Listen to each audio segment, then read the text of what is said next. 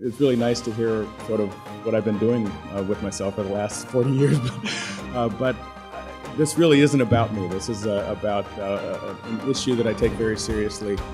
There are very few of us who don't know someone or have personally systemic high blood pressure, particularly our African American community, where it really is a major challenge, and it affects our families, our communities, and our entire healthcare system. So hopefully you'll bear with me as I go through some details and talk a lot about the background of this particular disease and how we could do something about it. No financial disclosures for me.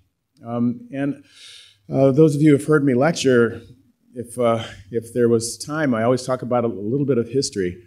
And this piece of history is actually a very interesting one, because it was an opportunity that I feel was lost in the history of the United States. Talking about President Roosevelt, FDR, and this was sort of towards the end of World War II. A lot of decisions were being made, as those of many of us actually remember what was going on back then, and the development of the Manhattan Project, which was at University of Chicago, actually, under the old football field, where they had the first sustained nuclear reaction and came up with the atomic bomb. And they were going to figure out how to end the war. And so FDR was in the middle of all that. It was probably a little stressful, maybe a little bit. And he had systemic hypertension. And if you could sort of read through what they were doing, which was really not much.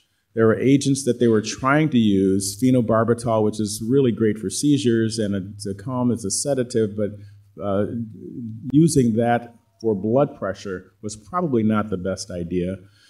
And what happens when you don't treat severe hypertension? You get heart failure, you get strokes, you get kidney failure. You swell up, and you can actually end up dying, which is what happened to him. Now, the strange part about this is that it didn't have to happen. This was 1945, okay?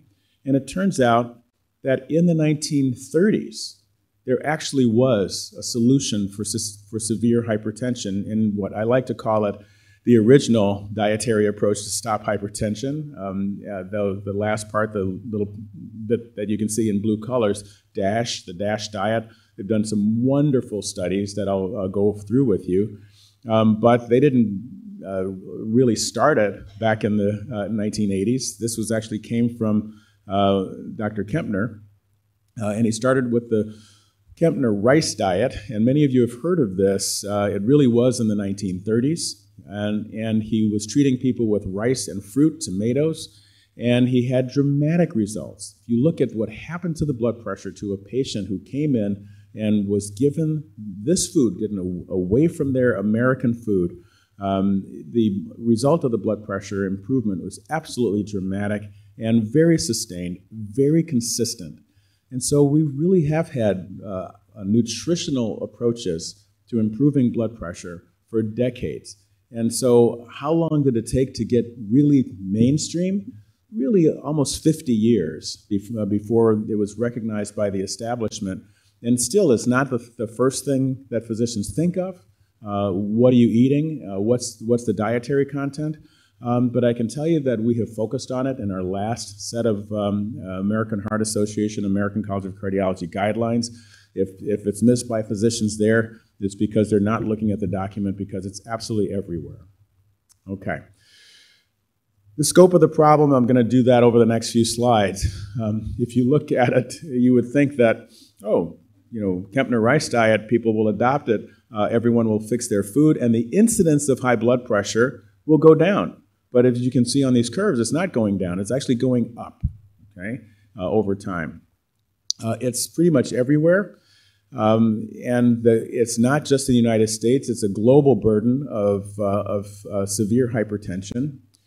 And it's something that we deal with every day as physicians. And so your typical patient coming in this case, doing a little bit of a case presentation, you can see really is sort of like the amalgamation of what I do in my clinic. A patient coming in, referred usually by primary care because the blood pressure was high and they weren't exactly sure what they ought to be doing because the patient has multiple risk factors, diabetes, high blood pressure, as well as high cholesterol, and they're a smoker. Blood pressure's in the 150s. The cholesterol is not good. Fortunately, the kidneys are good in this case, but there's markers of diabetes. And so the real question that I'd like to focus on for those of you who are listening, those of you who are patients, people who are in this situation, the practitioners, is what do the guidelines say should be the next step? Do we start medication? Do we monitor blood pressure in the office? Do we do it at home? How long do we do it? And so hopefully we'll keep that question in the back of our minds as we go forward. Okay, well, how big a problem is it? About 78 million adults in the United States at least, and the number goes up depending on how you define it and who's doing the measurement and where you do the measurement. It obviously is the biggest risk factor, and it is a completely modifiable risk factor for the cardiovascular disease burden that has plagued us in the United States for over 100 years. I'll talk about that tomorrow. How well do we do? Going around the world, this is a global problem, and you see countries that are 50-50-50, where 50% of the people who have high blood pressure know about it, 50% of the people who know about it are being treated, and 50% of people who are treated actually have control. We do a little bit better than that in the United States, but not much. We have a long way to go. What happens to people whose blood pressure is out of control? Well, they can lose the heart function. The function of the heart will start to fail. First, it starts failing in terms of relaxation. If it goes on untreated, you end up with heart failure after the walls of the heart thicken, so-called left ventricular hypertrophy, or LVH. It actually produces coronary heart disease as well, and so one of the major causes of heart attack. It causes kidney failure. And if you ever look in a dialysis unit and you go through and you ask, you'll find some diabetics, you'll find some people with lupus, but the majority of people either have or have had high blood pressure, contributing to their kidney failure and putting them on dialysis. It contributes to peripheral artery disease, and that is a major issue that stops people from exercising, which then, of course, complicates the blood pressure because exercise is one of the most important things that we can do to avoid worsening of the blood pressure. Retinopathy, take that one personally because it happened to my dad with a hypertensive crisis, blind for the rest of his life. This is something that people don't recognize, that the eyes are very sensitive to real high blood pressures. And everyone who has high blood pressure really should have an ophthalmologic examination because the eyes really do need to be protected. Last but not least, it's strokes and transient ischemic attacks. And the brain is so precious, and I have many patients who will tell me point blank, I'd rather die than have a stroke, because it changes, that burden of a stroke changes their life, the family's life, everyone's life around them. So these are the interesting part of all of these organ issues is that they're preventable if we can just get the blood pressure to be normal. We're not alone in this. It really is a global hypertension burden. It seems to be getting worse over time, and we really need to try to figure out how to do all of our modifiable risk factors. No one should be smoking. Everyone should know what their cholesterol is. There are a variety of things that we can do to protect our health, but the number one, numerically, actually is hypertension. So I'm glad Stephen let me talk about it. All right. Let's talk about coronary heart disease, which really still is the number one cause of death in the United States. And I will talk more about that tomorrow. And there's an intense relationship between the blood pressure and the incidence of IHD, ischemic heart disease. Those are fancy words for blockage of your coronary arteries resulting in the lack of blood flow to the heart. And that happens progressively as the blood pressure rises. Most people are not familiar with this. Most physicians are not familiar with this slide. If I could just get this on a billboard somewhere, it would be great. The fact that cardiovascular death actually doubles with every 20 millimeter increase in the top or systolic blood pressure from 115. So everyone thinks at 135, oh, that's not so bad. Well, it kind of is. That is, that if you look at the death rate from cardiovascular disease, it actually doubles between 115 and 135. 155 doubles again. 175 doubles again. Okay? And so everyone should know what their blood pressure is. They should know everyone's blood pressure in their family and be trying to get far below the 130. Okay, let me just delve into one of my favorite topics. The one thing as I was listening to all of the things that that someone wrote into my little bio, it actually didn't include the part where I worked for Medicare for 4 years as one of the HOPS, that's Hospital Outpatient Prospective Payment System. Had to be there 4 years to figure out how to say that. As one of their advisors. And what I learned about Medicare, unlike when I went in there the first time, Medicare, they're very serious people. They're very smart people. They're very mathematically gifted. And they're sitting there trying to figure out how to cover everyone over age 65 with very limited resources. And when you look at what they're really facing, they've got a tax base, they've got limits that are set by Congress, and the healthcare expenditures just go up and up and up. And so these are the projections that you're seeing of what's going to happen to our country in terms of healthcare expenditures. It's really not sustainable. It just isn't, okay? And so the most recent data, the Medicare trustees say that Medicare will be bankrupt in 2026, okay? If you look at the expenditures from Medicare, which are shown on this slide, or the frequency, who's taking up the money, okay? It's hypertension. 58% of all Medicare beneficiaries have hypertension. That is the #1 disease that our money is going to. The last time I saw cost was actually compiled specifically for disease. It was actually in 2007.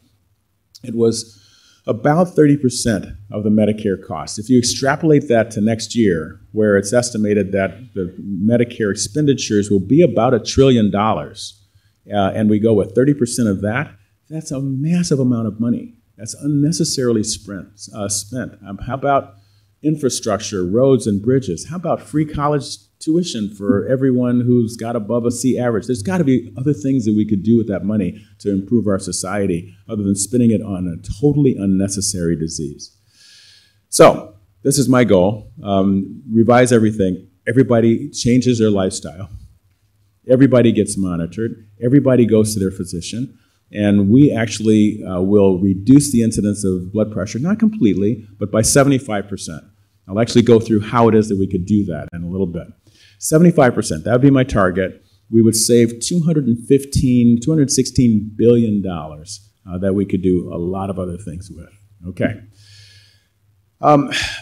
I have to say, it's #1, but it's not the only so-called volunteer disease. The diabetes, the strokes, losing your mental function, heart attack, sudden cardiac death, they're all things that we could fix if we work on nutrition and lifestyle.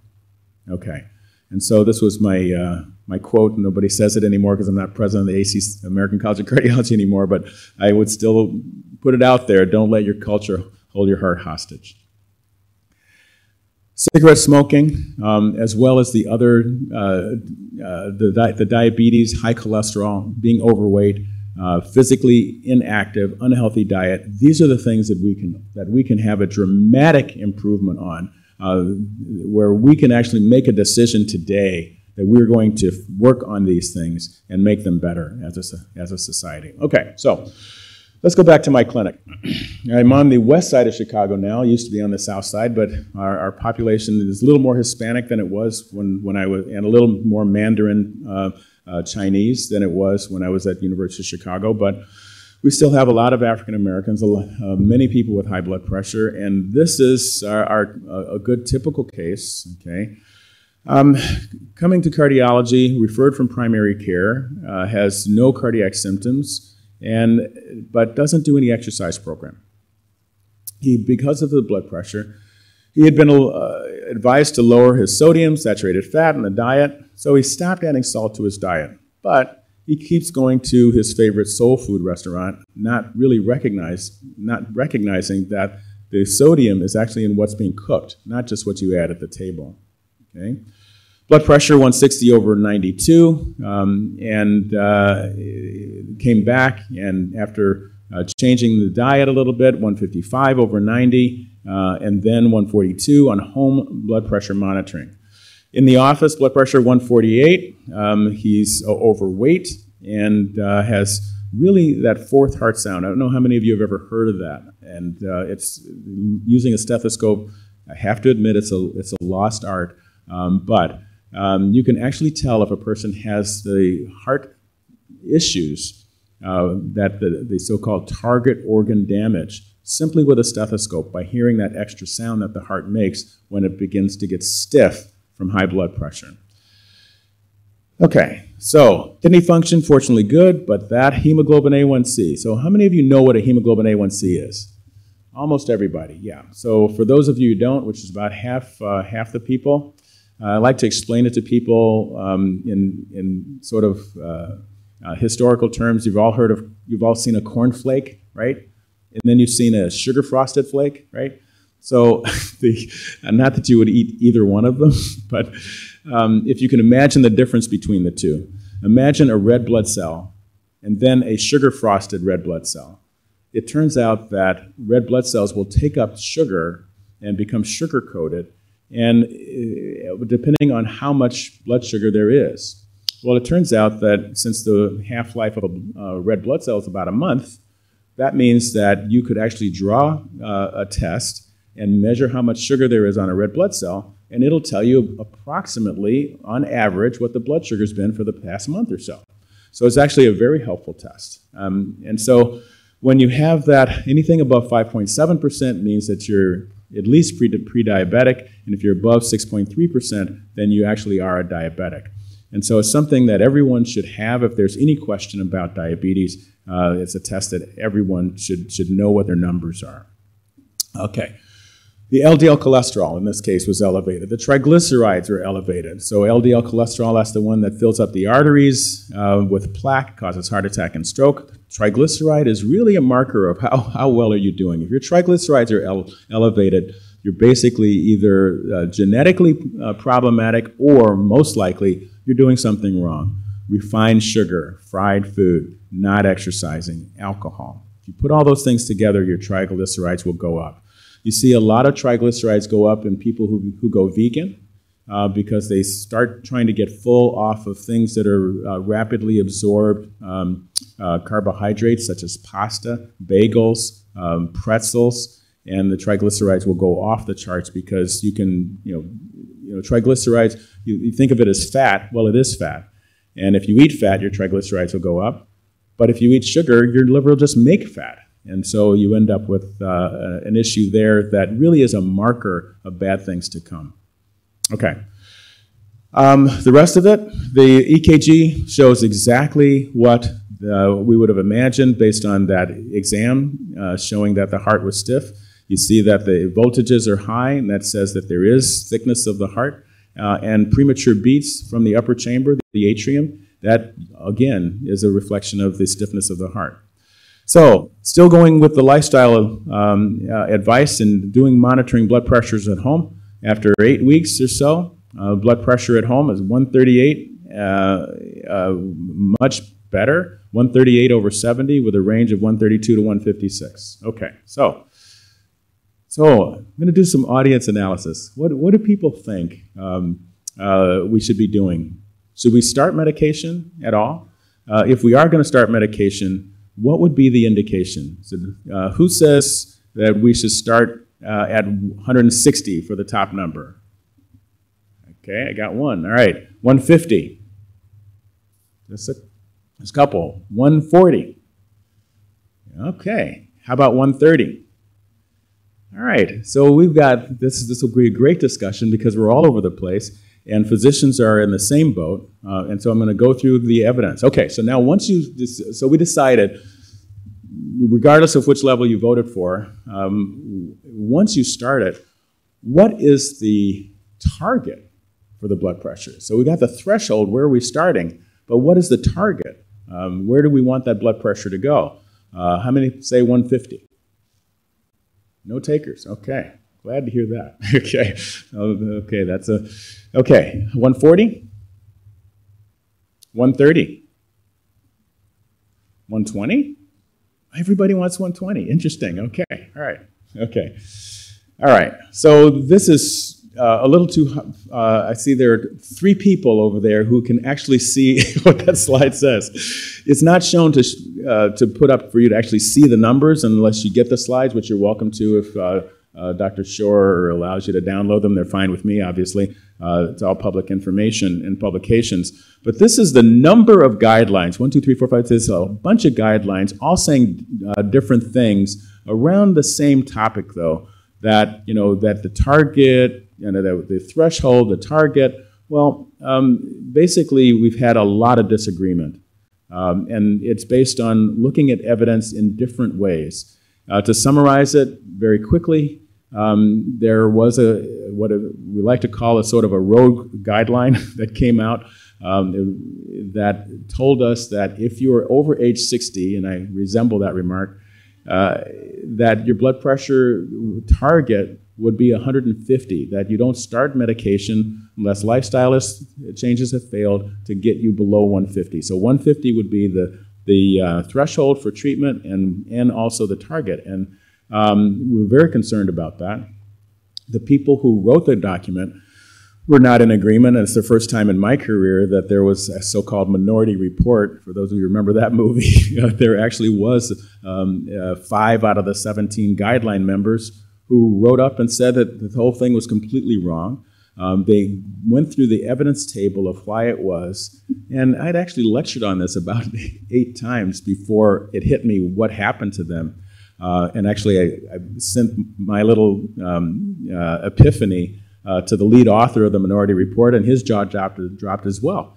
That is, what happened was that there were several studies that said if you were over age 60, that your outcome was not that different if your blood pressure was left at 150 or so.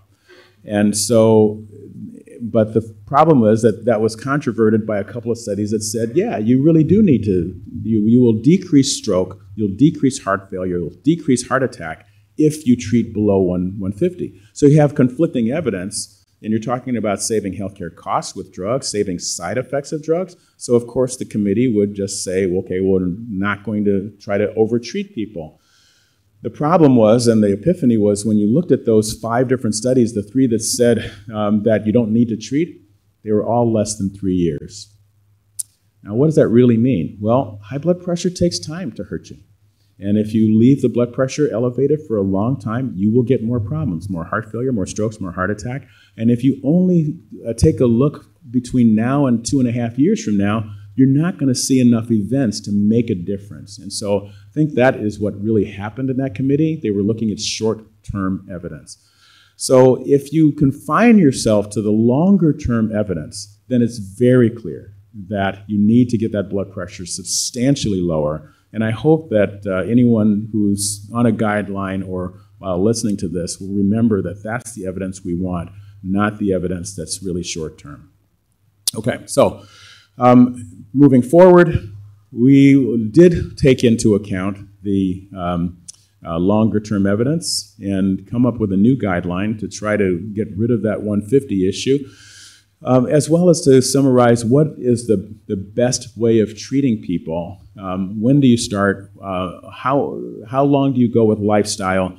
And I'd really like to summarize for you that new guideline, the American College of Cardiology, American Heart Association. But if you look at it, you don't just see my name, you see some really smart people who have been given their lives to the study of hypertension. And most important part of that slide is actually the fact that there are so many organizations, Association of Black Cardiologists, American Society of Hypertension. That is, we brought in a broad spectrum of all kinds of stakeholders to try to make sure that this guideline was relevant to every population. And hopefully we really did that. Okay, so This is where it was kind of nice to have the publication come out, and then all of the arrows started coming right at us. And so one of the major arrows is the idea that we really did change the definition of high blood pressure. And so it used to be that we were talking about less than 130 was pre-hypertension. We got rid of that. We now say, and I think based on this audience, a lot of people did go with this because you were all looking for that really low blood pressure on the case where we voted. Normal is less than 120. If you're more than 120 or 120 or greater, that's elevated. If you're more than 130, that's stage 1 hypertension. And then stage 2 is above 140, and you're going to do poorly. We need to move quickly. Okay. Now, one of the first things that happened is that we were, despite the fact that none of us had any relationships with industry, it turns out that a lot of arrows were being shot at us saying that this was just trying to increase the number of drugs that were being sold by changing the definition of high blood pressure. Well, first of all, that meant they didn't read the document because, as you and I are going to go through momentarily, we talk more about lifestyle than anything else. And if you look at it, the number, if you really do the lifestyle, the number of people shown on this slide, the number of people who are treated with drugs goes up a tiny amount compared to the number of people who are diagnosed. Because we really are not talking primarily about drugs. Okay, now there are some people where you really shouldn't spend a lot of time doing a lifestyle alone. Everyone needs to do lifestyle changes. But where is it that you shouldn't do it alone? It's people who have target organ damage already and people who have a lot of risk, okay? And so the diabetic, coronary heart disease, chronic kidney disease, with a blood pressure of more than 130, we do the lifestyle and the drugs. And can we get the person off the drugs? Certainly. Some of them are more effective than others. It depends on how plant-based you become, how seriously you take the exercise. I'm going to go through each piece of those evidence, and the evidence that I will show you is all additive. And so if you fix this thing and that thing, you can add up the differences that you're going to get. And many people actually are, almost everyone who is on blood pressure medicine, who takes the lifestyle changes we're going to talk about seriously, their blood pressure medication requirement goes down, and sometimes they come off. And that's very common in my practice. Okay. So one of the major issues that we went through is, can we get an accurate blood pressure?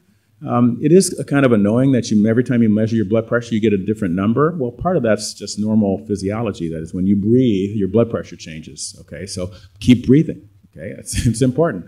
But you try to get people that's my mom calling. Okay, so all right. She'll leave a voicemail. No worries. Okay. All right. So we want to make sure that the patient is having blood pressures if they're going to be done in the office, and I'm putting a big if on that for reasons that we'll talk about. You want to have the patient calm. You don't want them dealing with the fact that there was no space in the parking lot and they went around 5 times, that the expressway was difficult getting there.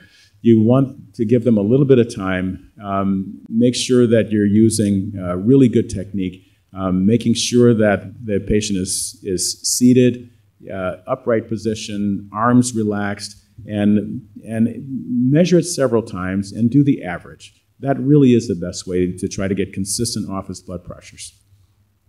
But out-of-office blood pressure monitoring is one of the major messages that I have for anyone who's listening to what our guidelines have to say about hypertension. And I will spend a lot of time talking about this, okay? So how many people here, I want to say, either have high blood pressure, had high blood pressure, know somebody with high blood pressure, or if concerned about high blood pressure?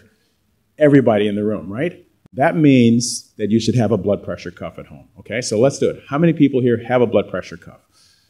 Right, fantastic. It's only 75% of you. Why am I holding up 4 fingers? Because I have 4 blood pressure cuffs at home, okay? All right, and so it's something that everyone should be doing to monitor exactly what's going on, You should monitor your blood pressure very frequently unless it's just so stable and never changes, and there are very few people in whom that happens.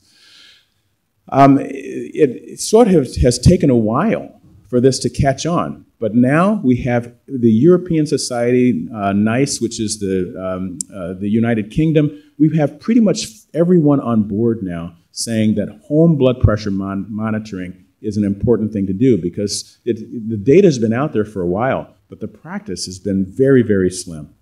Okay? We actually want to make sure that people are trained, that they understand that they want to use it in the upper arm, although there are wrist cuffs that are perfectly well validated, and you want to make sure that the person is measuring them multiple times. You try to do sort of a 7-day period where you're measuring and you sort of get used to it, and doing 2 or 3 measurements is a good idea. If it's a person who is very anxious about measuring their blood pressure, which many people are, you're going to get an artificially high reading, and then I'd say take it 3 times, or take it until you're bored, but take it at least 3 times, and take the third one, or the last one as the real blood pressure. If you're not particularly anxious about it, then just do 3 of them and do the average, okay? Doing it sitting after 5 minutes with the arm resting at heart level. So yes, just gravity can fake your blood pressure low if your arm cuff is way above your heart, or it can fake it high if it's below your heart. So your blood pressure plus gravity, okay? Trying to make sure that you're not doing cigarettes or coffee right before the measurement is important as well. Why are we doing this now? Excuse me. The data has shown here that if you compare the outcomes based on the blood pressure of how many events do people have, and you're comparing that with the blood pressure, okay, you'll see that it's much more meaningful to have a blood pressure that's elevated at night, that is at home. On a 24-hour monitor, the worst thing that we have is a conventional office blood pressure, even though that's the way everyone has been managed for blood pressure for decades. It's the least helpful of all. Okay, and here we go. Okay, you can compare them, and you find out that what you have in the clinic may not be what you have at home. And the nighttime blood pressure is actually pretty important. There are ambulatory monitors that'll sort of just very quietly do your blood pressure at night. Why even bother with that? It's the idea of dipping, that there are dippers and non-dippers. Who are the non-dippers? Well, what is dipping? Well, first of all, if your blood pressure is typically 125 during the day, then it's probably going to be closer to 115 at night. There's sort of what we call a diurnal variation in blood pressure. Blood pressure falls at night naturally. There are people where it doesn't fall. And so this is the answer to the age-old question of you've got one patient whose blood pressure is 140 in your office and they seem to be fine. You've got another one's blood pressure is 140 in the office and their kidneys are bad and they've got the 4th heart sound and the EKG shows damage and all this stuff. And so what's the difference between the two? How about the nighttime blood pressure? So whose blood pressure doesn't fall at night? African Americans, that would be number 1. And it's not African genes, apparently, because it's urban and rural African Americans. It's urban Africans, but not rural Africans that tend to have non-dipping blood pressures. So it's something about society, something about perhaps healthcare disparities and socioeconomic status. But as you move up the socioeconomic ladder, it doesn't actually improve. And so then there's obesity is a major issue.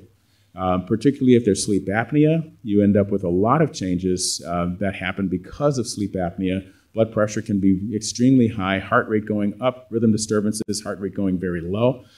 And so nocturnal or nighttime high blood pressure is something that we all should be concerned about if you have one of those risk factors. Okay. So if we could get everyone's blood pressure controlled day and night, that would be exactly what we're hoping to do. And let's see. Okay. I think I hear a question. What's that?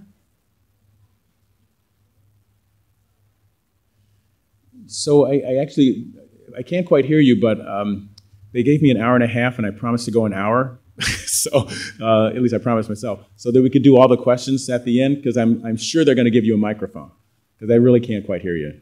I do hear the fans, but okay. So, but you'll hold on to? You promise? Okay. Well, write it down. Okay. All right. Or just if you really, you could come on up if I just can't hear you.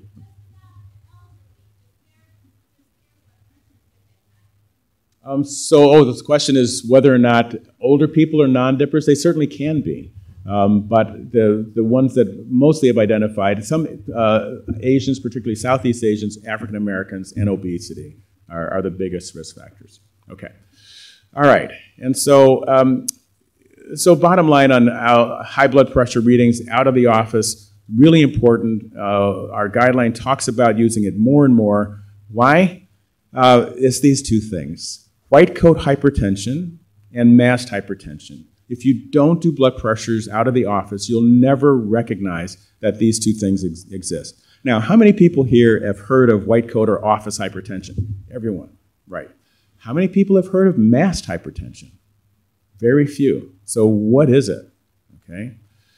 So it's a sad commentary on society, but there are places, particularly like the south side of Chicago, some gangs, some drugs, scary neighborhoods, an older person typically, living alone, perhaps.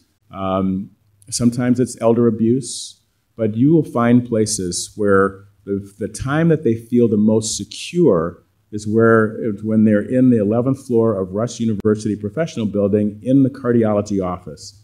They're surrounded by people who like them, who are being kind to them, and their blood pressure is substantially lower than it is at home. As sad as that is, that's masked hypertension, and it's actually fairly common.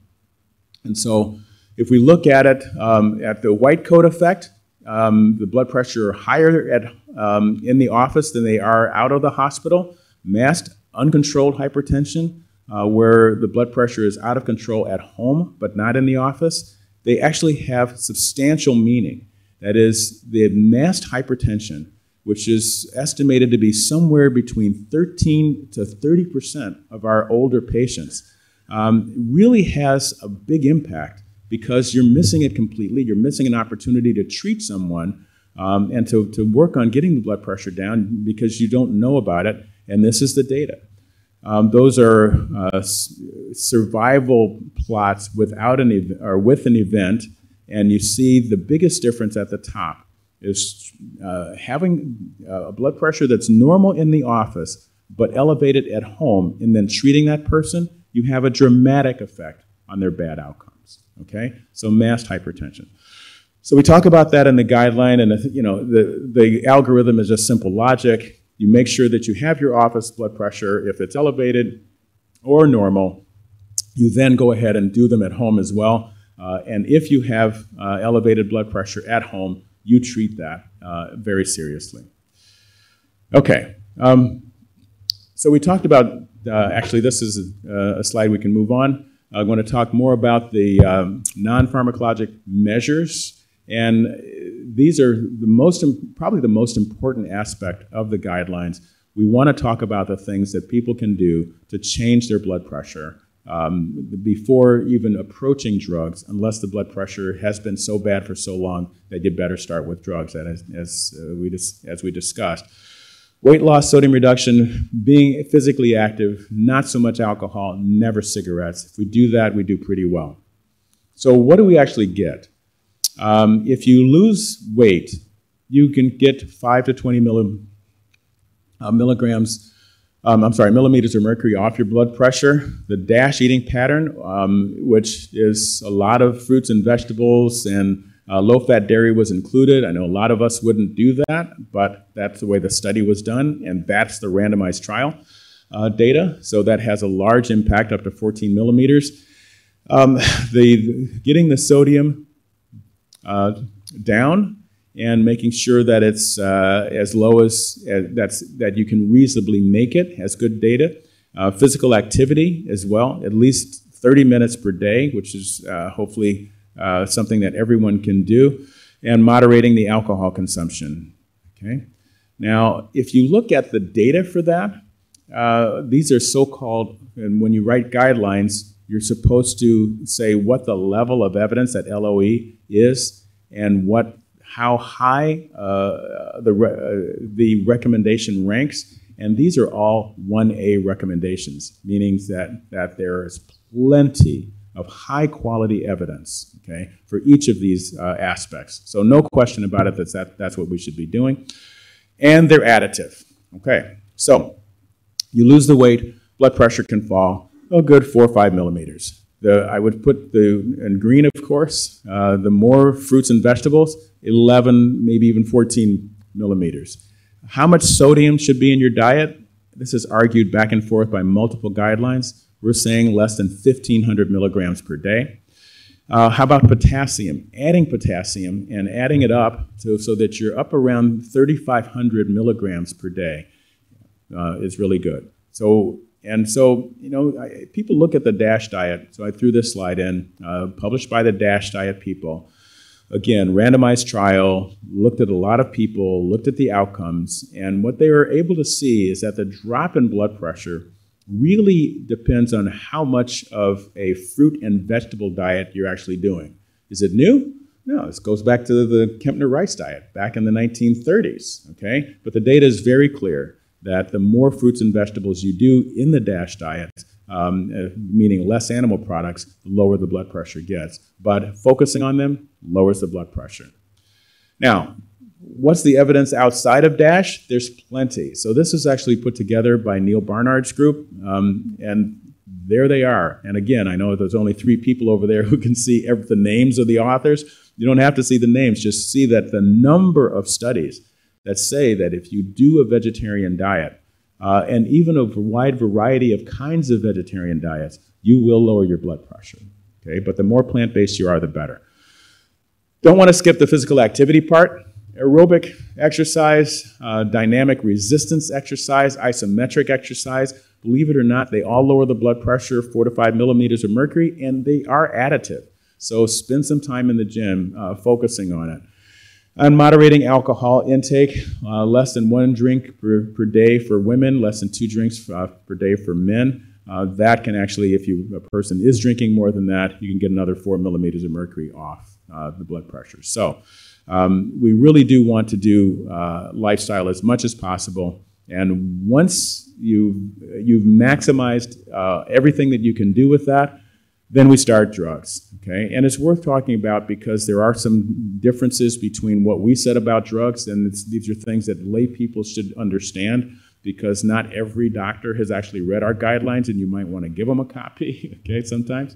But it's really important to make sure that that blood pressure is low if the person is at higher risk. That is, the more risk factors you have, the more targeted organ damage, the more you should be using drugs early.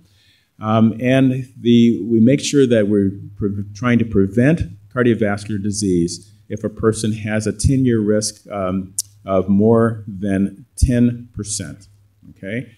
Now, what is that 10%?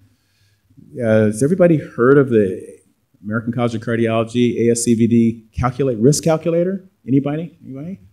Just one? Okay. So you can, 2, great. You can actually, it's an app for your phone that you can download. That is a great party tool, okay? You pull it out and you say, what's your blood pressure? What was your last cholesterol? What's the HDL? What's the LDL? How old are you? Are you African American? It asks all the questions, diabetic, smoking, etc. And at the end, you push the button and it tells you your 10-year risk of heart attack, stroke, and death, okay? And so why would you do that at a party? Because that's the only way we're going to get a hold of this is to let people who are at risk know. So we actually do this at Rush with a community program with the app. We did Veggie Fest a couple times. We go into churches. We ask people to sign up. Come on, we do a blood test. Find out if your hemoglobin A1C is elevated. What's your blood pressure? Put all those things in. We call it the Helping Everyone Assess Risk Today, which of course spells heart. And that app is incredibly useful to try to tell people who ought to be going back and seeing their doctor sooner rather than later. Okay, so if you do your little app and your risk is more than 10%, you should be treated early, okay? There's a picture of the output, because you can actually get it. It doesn't have to be the app. You can get it online as well.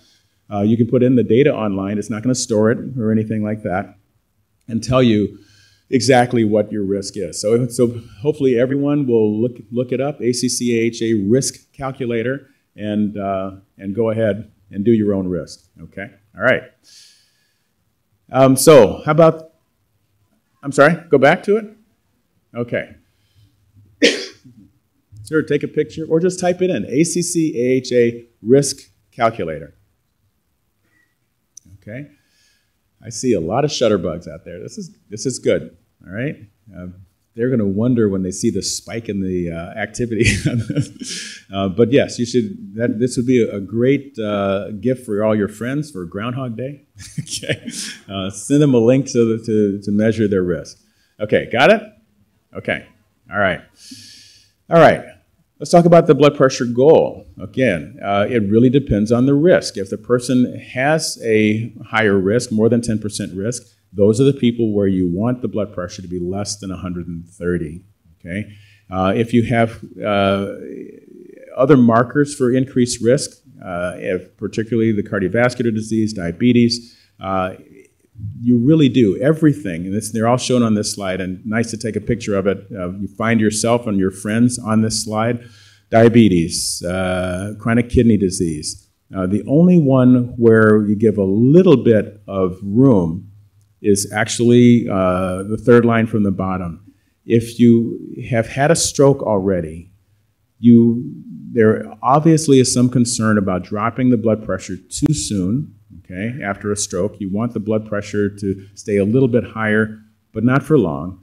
But if you're doing this for stroke prevention, you use a threshold of 140, okay? If you have no disease whatsoever, you also use 140 if your risk is low. But other than that, pretty much you're using 130 as the threshold for starting therapy. And the blood pressure goal is going to be less than 130 for everyone. Okay? Medications. Now, this one is probably something you would think, why would a doctor come and start talking to mostly lay people about drugs? Well, it's mostly because we have a problem with this. The data has changed. Dr. Shore mentioned this in the little disclaimer that everything changes all the time. The way I tend to say it is that, you know, medical knowledge doubles every 2 years, and in cardiology it seems to double every year. And things that we used to do 2 years ago are just not right anymore. And so it is important for everyone who is on a drug that we're no longer supposed to be using, that they go back to their doctor and say, hey, did you look at the ACC-AHA guidelines? And I think this is one of the ways that we can help doctors help their patients is by keeping them informed.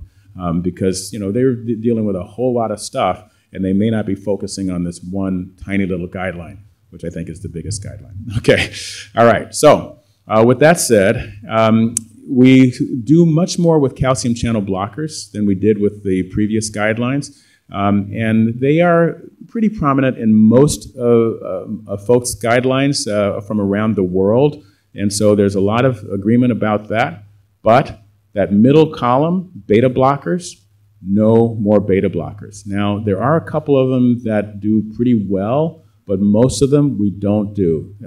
If you haven't heard of a beta blocker, good, okay? If you have heard of it, they're all the drugs that end in LOL, but it really isn't laugh out loud, okay?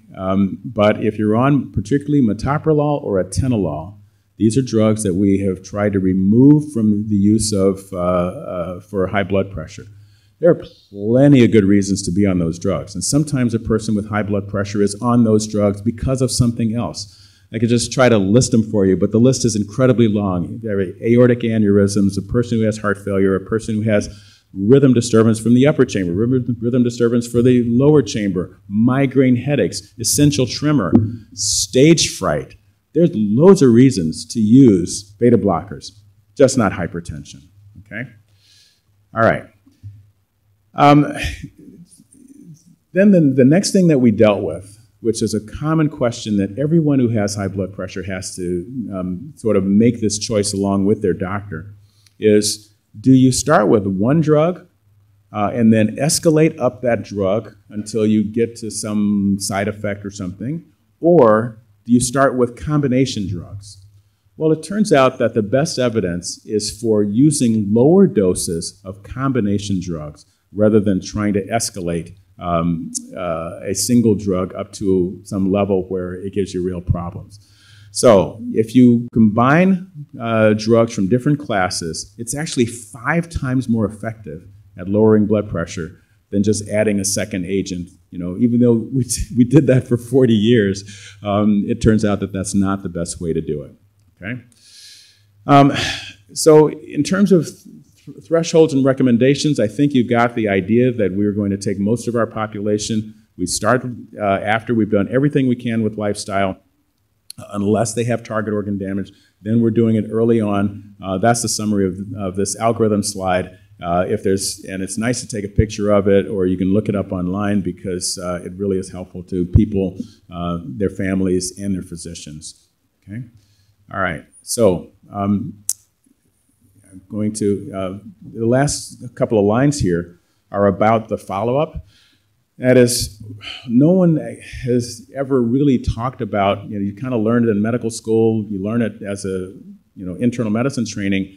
When do you follow up a patient, who has high blood pressure? You've made an intervention. It could be cut the sodium, exercise every day, or I'm starting you on, a combination drug pill. When do you follow them up? Well, you really should be following them up fairly much sooner than we used to. I'm not going to start you on a drug and say, thanks, come back in 6 months. Okay? I need to know within several weeks that your blood pressure is under control, or I need to make the next move. Okay? So hopefully we're rolling that backwards a little bit, and we're trying to see at least on a monthly basis that the patient is controlled. And how do we determine control? Was it home blood pressure or office blood pressure? Home, absolutely. Okay, fantastic. Okay, so we have been heavily criticized for, I'm doing pretty well on this, okay. So we have been heavily criticized for changing that threshold. I want to just, and your physician, when you bring your mom to the doctor and the blood pressure is 135 and they tell you that's okay, you want to be able to fight that battle a little bit. Talk about the SPRINT trial, okay, which was published in the New England Journal of Medicine a couple years ago. And they actually did try 140, which was the standard target before, versus 120, okay, which was like almost unheard of, okay? And so the SPRINT trial actually enrolled a lot of people, had a lot of people who were older, which was the major concern. It had really the good demographics between all of the groups that were studied. Intensive therapy versus standard therapy, 120 for the target versus 140. And if you look at the primary outcome, what you see is that going for 120, they didn't make it. They made it to 121. The standard group, they undershot 140. They got to an average of 136. So, in concept, it was 120 versus 140. In reality, it was 121 versus 136. And yet you saw a dramatic reduction in heart failure, in cardiovascular death, total mortality, okay? All of them substantially reduced. Death from any cause, death of any kind of cardiovascular disease, all of them were reduced. And so people, and there are a lot of people who say that the study was flawed, that our guidelines are flawed, that blood pressure should be 150 if you're over 60. They're still saying that. It's mostly primary care, not cardiology, not kidney doctors, not neurologists, okay, who deal with the strokes. It turns out that the data is fairly strong, that this is something that if you do this for your patients, you will get better outcomes. The change in outcome is actually related to how much you change the blood pressure. And so this is a lot of statistics on this slide showing you the marked improvement in outcome, if you take the highest blood pressure, you get it down to that 120 to 124 range, you get the best outcome. Okay. Okay. So what is the pushback? It's about older people, that if you give them enough drugs, you get the blood pressure lower than 130, that they're all going to pass out, and they're going to hit their heads, and they're going to have, they're going to break their hip, and that they're going to die faster. That basically is the idea of leaving older people with higher blood pressures. Well, as you saw, the SPRINT trial had a lot of people who were over 75. And when you looked at the outcomes, what you saw is that the death rate was substantially lower if the blood pressure was lower. Okay? And so then you take the data and you divide it into 3 groups.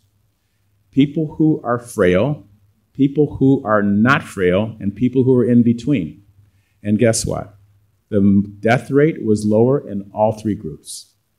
So there really is no one. I'm not, I'm saying no one in general, but in a particular office visit with a patient, the thing that I like to do if I'm concerned about the blood pressure being too low is make sure, excuse me, make sure that you're measuring the blood pressure sitting and standing, because a lot of older people will get dizzy when they stand up because the blood vessels are stiff and the blood pressure drops a lot when they stand up. And so if that's the major concern, then you have to be a little bit, in an individual case, you have to be a little bit more careful with the therapy and leave the blood pressure sitting a little higher so that people are not getting dizzy and falling. But in general, you really should be going lower. And so adults over age 65, we try to, particularly if they have a lot of issues going on, we try to get the blood pressure down below 130, but you have to make those as individual decisions and assess a person's risk-benefit on an individual basis. That's really what our guidelines say. What are the things that happen? People passing out, people falling, getting really low heart rates, getting electrolyte, potassium, sodium issues, having acute kidney injury. Does it happen if you use the drugs? Yeah, but you're saving people's lives at the same time. Whenever we're using a lot of drugs in the older population, we have to bring them back and measure everything to make sure that we're not over-treating. Because we really don't want people passing out and falling. Ultimately, if you look at the intensive therapy in SPRINT for the older people versus the standard therapy, there really were not a lot of differences based on that, on the blood pressure. The fact that you're using drugs is going to cause some kidney injury in some people while you're saving their life. And the non-reversible kidney injury where somebody ends up on dialysis, extremely rare. You're going to save more people from dialysis than you're going to cause by a lot. Okay. This is actually a summary of what I just said. Acute AKI is acute kidney injury. It does happen, but permanent kidney injury, really not very common. And so the kidney function actually does improve, and changing the blood pressure threshold didn't seem to make an impact on that. Okay. So I've gone through a lot of stuff, and I recognize that some of it's foreign material, but there are sort of the 4 major take-home points. If there are questions about blood pressure, we've tried as much as we can to answer them in the 2017 hypertension guideline. The biggest update would be that the blood pressure level for prompting treatment, we've reduced it from 140 in the old guidelines to 130 now. For those who are less than 60, and from 150 in the people who are over 60, again, down to 130. That we're really aiming with the lifestyle therapy to get a blood pressure less than 130. If it's not working, then we do use drug therapy, again, targeting less than 130.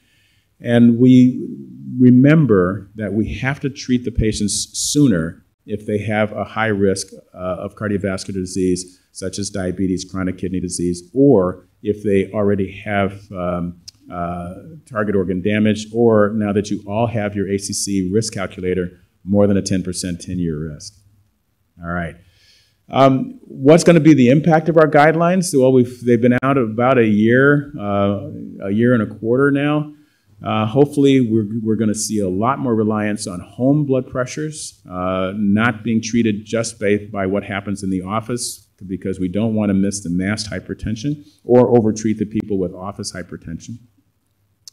But when you look at the implications for treatment, you will have a lot more people who will require medication, but it's a small percentage compared to the number of people who are diagnosed with hypertension, because we have a much greater emphasis on lifestyle modification.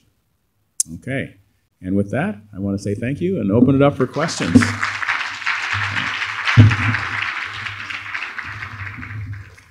Yes, sir.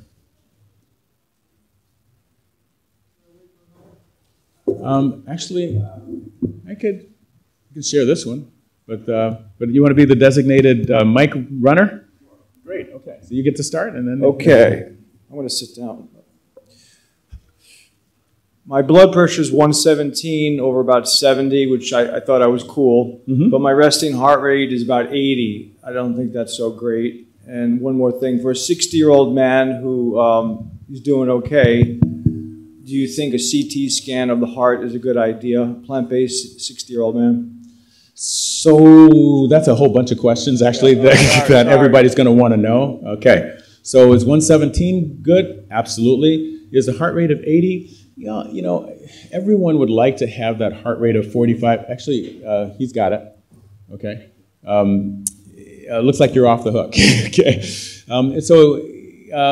People are concerned about the heart rate of 80. It'd be nice to know what your heart rate variability is, whether or not you're having extra beats. I know most people are familiar with the fact that the watches now will do heart rates for you and give you an average heart rate. Everyone would like to have that marathoner heart rate of 45, but it's really not necessary. And when do you start to get concerned about the heart rate? Is if it's more than 100. So 80 isn't that bad. It might be an indicator, depending on how much exercise you're doing, that you're doing more, isometric and resistance exercise than you are endurance exercise. The endurance athletes are the ones who tend to have the much lower heart rates. So I wouldn't be so concerned about that. So then the issue of CT scanning, all right? It is one of the favored tests that is completely underutilized. Is typically not paid for by insurance, okay? But the coronary calcium score is incredibly predictive. And I didn't go into it in here, but we actually do use it for prevention. That coronary calcium score, you can sort of use that as a risk predictor. It is more accurate than just adding up risk factors and putting them in the little app, okay? And it's inexpensive. Most places have it for $49. Rush University is $95, and you end up paying out of pocket. But at the end of it, you do get a score. So who should have it? That's where people will differ. And I would say that if you're concerned that you have disease, and that's where it comes into our guidelines. If you're concerned that you should be treated or having more diagnostic tests, like a stress test or the like, that's when it's really a good idea to do it, if you have risk factors. And if you say American person, male, over 60, that is actually quite reasonable. Okay. Hi. Thank you. Oh, hi. Thanks for the wonderful rapport you gave us. It was very helpful. I have a question for you. I've been on high blood pressure medication for Nevapril for 18 years, and all of a sudden my blood pressure has started to rise to 150, 160, over 91, over 80. But you did mention something in reference to apnea. Sleep apnea? Yes. Mm-hmm. And so how do you treat, I'm thinking that perhaps my blood pressure went up because of the sleep apnea, because I have been diagnosed with that. So I thought maybe that's the reason for it. But does that mean that they treat it with heart medications? Or could it be that the heart pressure, my blood pressure has gone up because of the apnea? So if I try to... Because I'm already on medication. I'm going to go with the principles because we're not supposed to do a doctor-patient thing from up here. Okay, so we'll remove the my part and just talk about sleep apnea. It's really important. And how you treat it. It's an issue that's on the rise because of our obesity epidemic. Okay, you're not you personally, but there are people who are non-obese who have it as well. And the best way to try to realize that is to have someone tell you that you're doing a lot of snoring, okay? Having daytime sleepiness is another one, and then high blood pressure as well as rhythm disturbances. So if these are all very important signs that you may be struggling with that particular condition. Now, what do you do about it? Most important thing is to do a sleep study. That is a technology that's dramatically changing. At the last heart meeting, tell me where this is February, so that was the American Heart Association.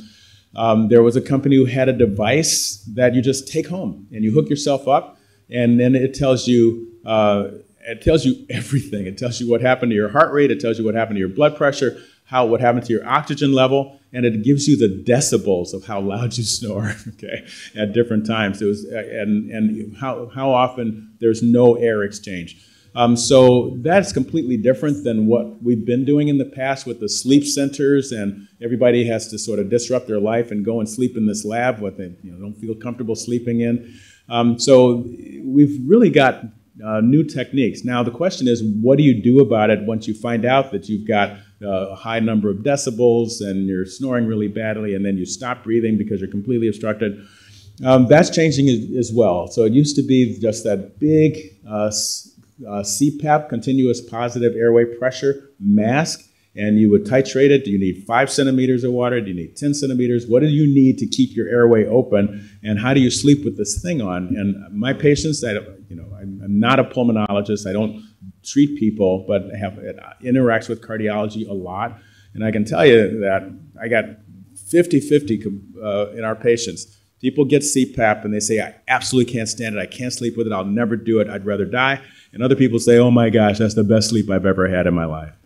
And so for this side of people who really don't like it, there are new masks, there are mouth guards, there are all sorts of new devices that people are working on to try to get people much more comfortable, better fits and better equipment. And so I'm glad to see that technology take off. Bottom line would be, I started to say for you, but we're not doing a you. Okay, so the best thing to do is to find a local sleep specialist, okay? And we certainly have them at Rush University if you want to fly over to Chicago. Right, so you might want to consider making sure that it's working. And if you're not having the problem with sleep apnea, then it's not contributing to your blood pressure anymore. Okay. So you got 2 people standing in line there, but then we got 5 people with their hands raised. So I don't know. Okay. Okay. So were you in line, sir? No, you weren't? Okay.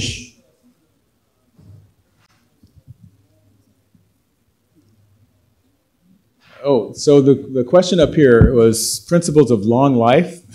Okay, that is, so I kind of tease people. Everybody asks me, because I'm in a lot of nutrition conferences, what should I be eating? I say, I don't know. All I know is what not to eat. Okay.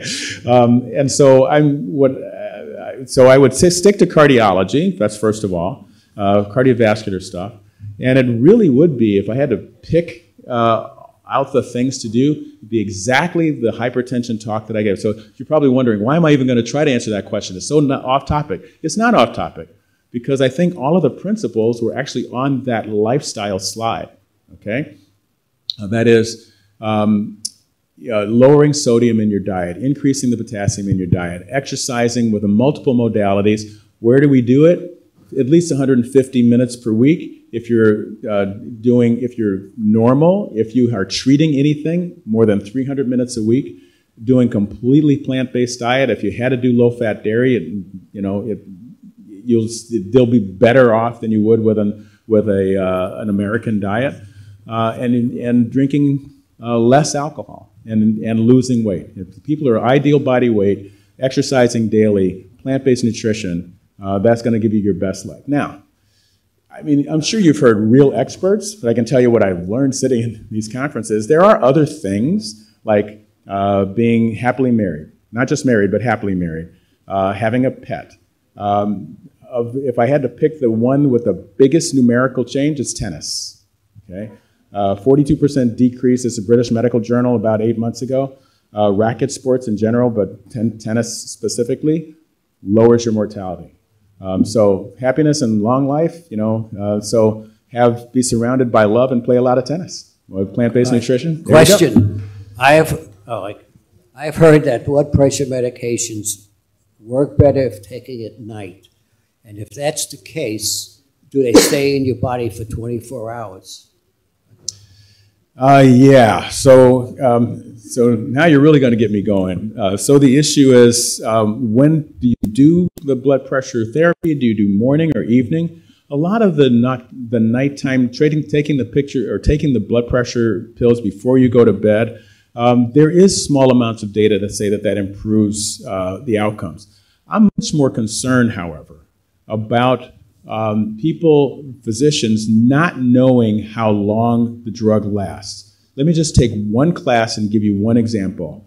That would be the angiotensin receptor blockers. They end in sartan. So there's telmisartan, there's losartan. Valsartan became famous recently because there was poison in it, and hopefully everyone heard about the recall of valsartan. Then you found out that it was in losartan and irbesartan.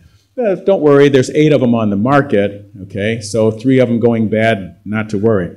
But my big concern is that people don't know how long those drugs last. So it turns out that losartan is the #1 drug, it's the least expensive, and it has a half-life of 2 hours, and you take it once a day. Now, if you take it once a day, how long would you like it to last? Maybe 24 hours? And that would be telmisartan. And the problem with telmisartan is it's a little more expensive. Why? Because it's got the best outcome study, so the generic people charge more for it. And a lot of companies insurance companies don't want to pay for it. So bottom line is, if that's just one example from one class of drugs, what I would encourage everybody to do is just go on their search engine and take the drug that they're taking, okay, particularly if it's once a day, and say the name of that drug, like losartan, half-life. And if it's something that's short, make sure that your blood pressure is controlled right before you take it.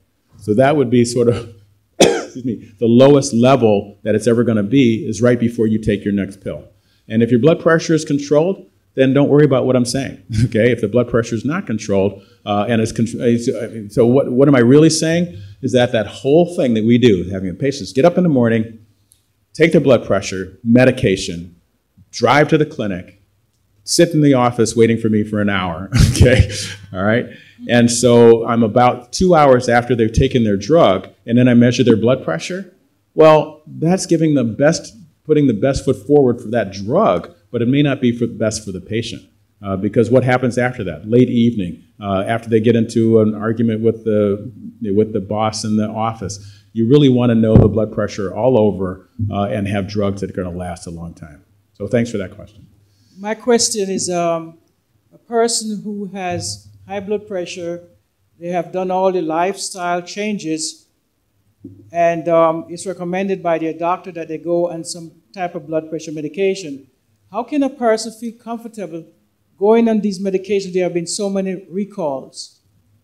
So, well, if you look at, first of all, the entire breadth of cardiovascular medicine, the number of recalls has been very few. So 2018, you know, the valsartan, the irbesartan, losartan. The other one was Lipitor in November of 2012, where somebody put glass in the 20 and 40 milligrams. But there really aren't a lot of drug recalls in cardiovascular medicine. And these are drugs that have dramatic improvement in outcomes. And you saw it in the SPRINT trial. You treat people. What was the difference, by the way, between the 140 group and the 120 group? It was essentially 0.9 more drugs. Okay, so an average of, of 3 drugs versus 2 drugs, and really made a difference. If you're talking about not just lives, we're talking about brains. And so being able to save events means that people should be taking their medications and don't be afraid of them, but stay abreast of what's going on. None of this stuff happens, in a closet. You're seeing, you get news reports. Just pay attention, and if everybody's, listening to their doctors and sometimes informing their doctors, you won't be taking a drug that has a recall. My real answer would be, it would be great if we had a system that was so electronic that the moment there was a recall of your drug, you instantly got an email. And I bet we get there because we have e-prescribing. It's not that hard to make that happen. There's a lady, I don't know who has the microphone, but there's a lady who's in the back, and I'm so concerned that her arm is going to become ischemic. So, okay. Hello, thank you for your concern. I was just stretching. No, these sonars are amazing. I don't want to get out of them. They're really, really good. My mother has fluctuating blood pressure, and she is on blood pressure medication. She's changed to a whole food plant-based diet with still about 3 eggs per week. And I know what you have to say about eggs. I say the same to her, but I can't get her off the eggs. She has now dizziness, and she's afraid of falling very often, and her blood pressure fluctuates pretty much. Could that have something to do that she has dizziness? Okay, so let's go back to the conversation we were having about treating blood pressure in the elderly populations. Really important. So first of all, that what we call labile hypertension, where the blood pressure is fluctuating a lot, that can be extremely vexing. And we think we've got control over it. Oh, if they don't drink coffee, or if nobody upsets them, or if they don't have a big sodium load the night before. You think you can get control of all the factors, and it's still going to be highly variable. That does happen. And so what you must do, first of all, is try to make sure that the blood pressure is not too low in the standing position. So you do a sitting and a standing. And then the next question is the feeling of dizziness even related to the blood pressure? And it can be because of the blood pressure dropping suddenly, okay? But it also could be because of problems in the so-called posterior circulation, where you actually need to look, so-called lacunar infarcts that happen with high blood pressure. And so it actually is a manifestation of damage to the brain. And so sometimes you need just a standing blood pressure. Sometimes you need a neurologic evaluation, including an MRI, to try to figure out whether that's what's going on. Okay. Hi, Dr. Williams. Hi. Thank you so much for taking time out of your busy schedule to be here today. I just wanted to ask you about low blood pressure. I've suffered from that. Whenever I go to get my blood pressure taken, everybody takes it 4 or 5 times. They'll, asking me if I'm dizzy. I say no, and then they say okay. And I'm wondering if there's any concern or issues that come along with that. So, I guess the biggest advice I would give to someone with low blood pressure is to rearrange your retirement funds, because you're going to live a long time. Okay? Okay? So, yeah, I never worried too much about it until it happened to me. I mean, African American, of course. When I started medical school, blood pressure 140. Read in the physiology book about sodium, cut the sodium, went to 128, thought I was doing good. Went vegan, 104. And sometimes, that's right. And, sometimes, you take a blood pressure and it's 104, then it's 98, and you worry a little bit. Then you stand up and, you're not dizzy. So you're not dizzy. That's the important thing. So that's really a great thing. Keep the blood pressure low. Keep doing all the things that you're doing. And hopefully, what do we really worry about? That you'd get a fever or some illness or something like that, and your blood pressure is going to go to 70, and they're going to start trying to give you a whole bunch of medication. That could happen, but just probably the most important thing is just to inform the healthcare practitioner, which I'm sure you do, that's my normal blood pressure. Okay? All right, very good.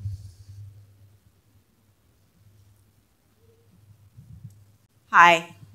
You didn't discuss water at all, and I know for some people, like especially elderly, they'll get dizzy from not being hydrated enough and their blood pressure being elevated. And then the second question is, there's not a lot of doctors who are open to a plant-based diet. They still think it's not going to make a big difference. So what do you suggest for people to be their own advocate with their doctors? So the issue with water is that there just isn't a lot of data on it. You see a lot of healthcare providers who say you should be drinking like 2 quarts of water, and then you find nephrologists who say, oh my goodness, 2 quarts is fine, but if you go over that, you're going to wash out your, ready for this, renal medullary gradient, and you could end up with hyponatremia, low sodium, or so-called water toxicity. So there isn't a lot of relationship between blood pressure therapy and water consumption, one way or the other, to be able to make a class 1 anything recommendation.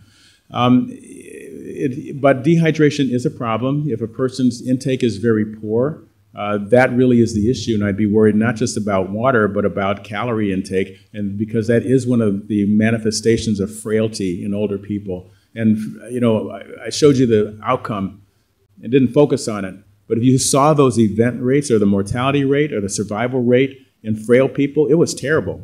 It was better if you treat their blood pressure, but it still was terrible. And so everything we can do excuse me, to keep our older population active would be really, really helpful. So you had a second question, though. It was?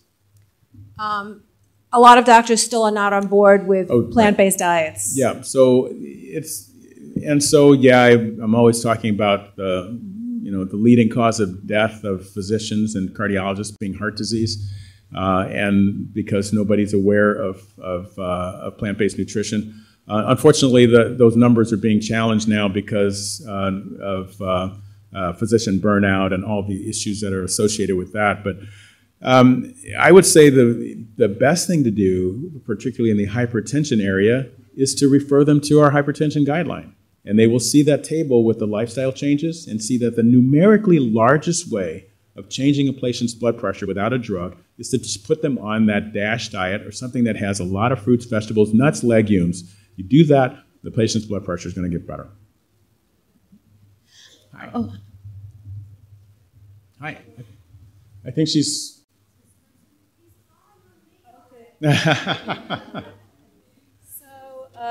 Thank you. I worry about having a heart attack because it's all over my family. My blood pressure has been funny, so I'm monitoring. I'm doing Esselstyn for a few years. I'm mostly good. But my question is, for someone who wants to be able to have something between home and EMT or hospital, if something is suspicious, what is a substance that we can have to maybe take? Like, shall I continue carrying 2,000 milligrams of magnesium with me at all times? Is there cayenne pepper good? Something like that. That's my question, if that's part of your bailiwick. Wow, so a little off the hypertension concept, but I would say that there's no magic bullet other than doing plant-based nutrition, knowing what your risk is, knowing what your cholesterol is, and if I had to pick one thing that's going to stop people from having heart attacks, it would be having an LDL cholesterol that's as low as possible. And so hopefully you know what that is, and if it's high, then it is of concern. Well, mine is high, and I'm working on that. But anyway, my other question is, have we gotten away from cardio-CRP, lipoprotein, homocysteine on the predictive diagnostic tests? Not exactly. Dealing with them one at a time. Homocysteine, maybe 15 years ago was a really big deal because of the recognition that there's like about 12 different ways where homocysteine messes up your blood vessels and promotes heart attack, stroke, and death. And there were 2 large randomized trials that got in the way. They were giving B12 and B6 lowered homocysteine levels dramatically and had no impact on cardiovascular or overall mortality, and there was a trend toward worsening.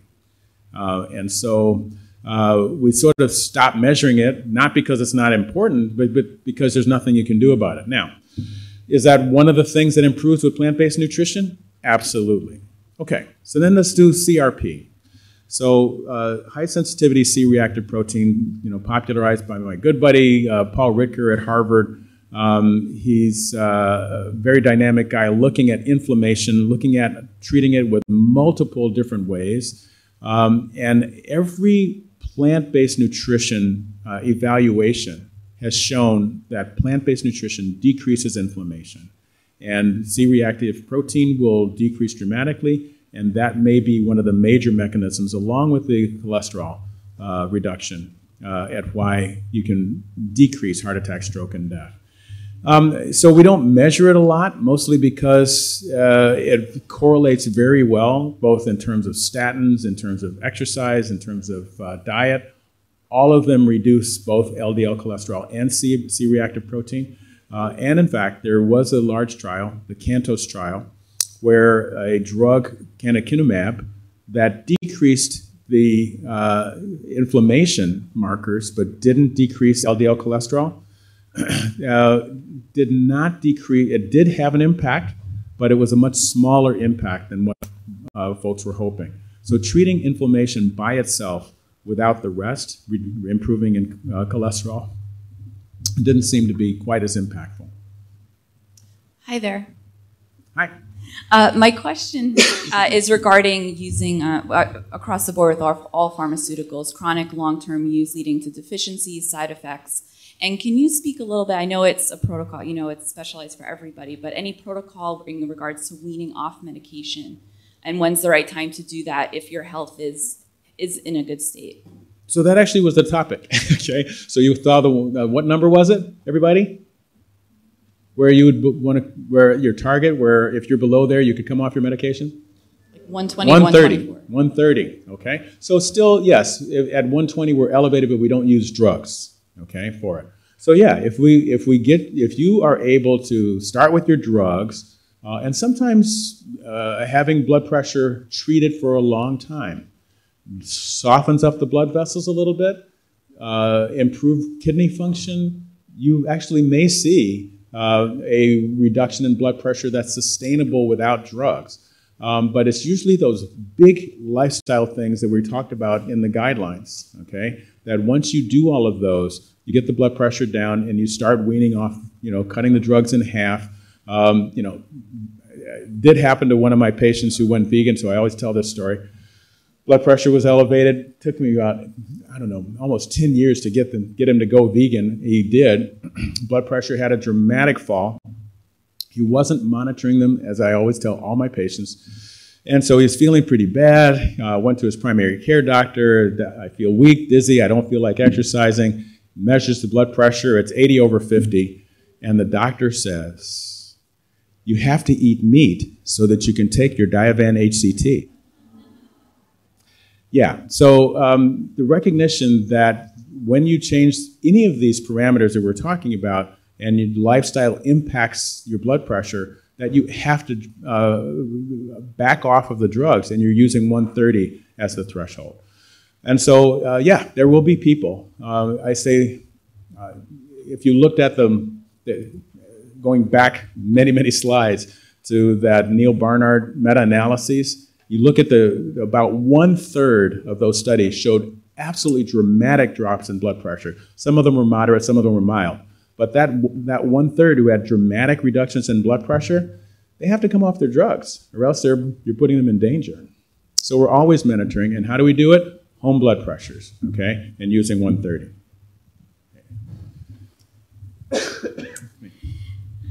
Dr. Williams, one question. That do you do pharmacological tests to see that which drugs suit the patients or no? Because some of the labs, they do offer, but it is not routinely done. Mm-hmm. So if the patient is put on losartan, amlodipine or whatever, but if it doesn't suit them, they can take that, the results to the doctor and tell them, is it a common practice? Not common practice. So what happened to pharmacogenomics? Whatever happened to that? So about 10 years ago, we pretty much thought that we were going to be able to take a person's DNA and tell them which drug was going to be the best for them. Well, it turns out that in the larger studies, it doesn't seem to make as big a difference as we thought. And that applies to a lot of drugs, but you're hearing new and different things, such as cancer therapy. There are places that are doing, taking the cancer cells, doing them different kinds of treatment and coming up with exactly what the treatment could be.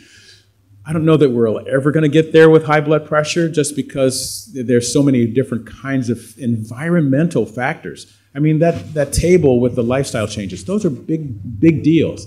And a person has to be able to try to negotiate all of that. So it's not just genetics. There are some broad swaths that you can take away that are in the guidelines, such as people with African American heritage, okay, or self-identified African Americans, really should be on a diuretic, okay, because the change in blood pressure is much larger with that than, say, for example, with an ACE inhibitor or amlodipine, which they're great drugs, but the impact is going to be higher in different subsets of people. But that's really not genomics. Those are self-identified, ethnicities. And so I'm not sure that we're going to get there soon, but hopefully at some point we will. And also the heavy metals, and because it is so important to look into the heavy metals and detoxicity, that everybody is detoxifying your system.